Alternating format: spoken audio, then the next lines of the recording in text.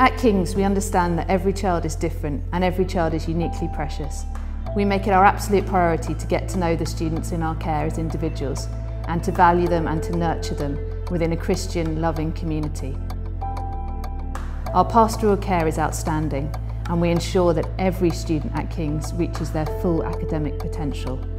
We also ensure that their education outside the classroom is as rich as their experience inside the classroom to prepare them fully for whatever lies ahead.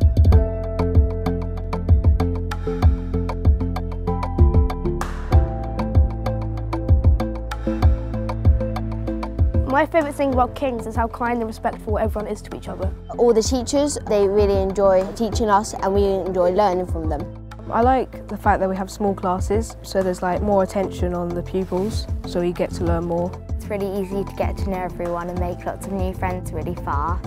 It may be a Christian school, but you don't have to be a Christian. They accept anybody here. We all respect each other, who we are, and all our views. You're open to many different opportunities. You're able to participate in clubs. From Monday to Thursday, they have a whole range of activities. There's so many options to do. The teachers that you see in your lessons usually are participating in the clubs and running them, which contributes to the nice small school feeling.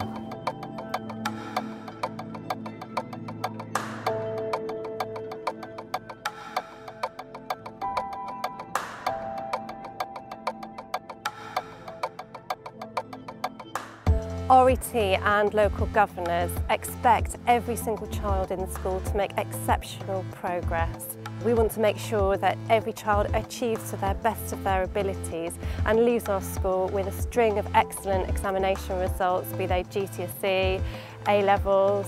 That's really the moral purpose that drives all of us.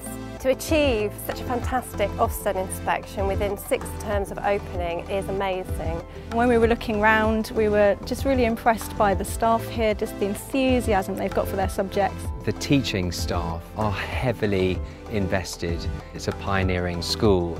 I really like the Christian ethos here and the 4 values which are really important to life: love, forgiveness, respect and responsibility. And I think if the children really grasp that and start to live that at this age during their teenage years, then they're going to be fantastic adults in our society.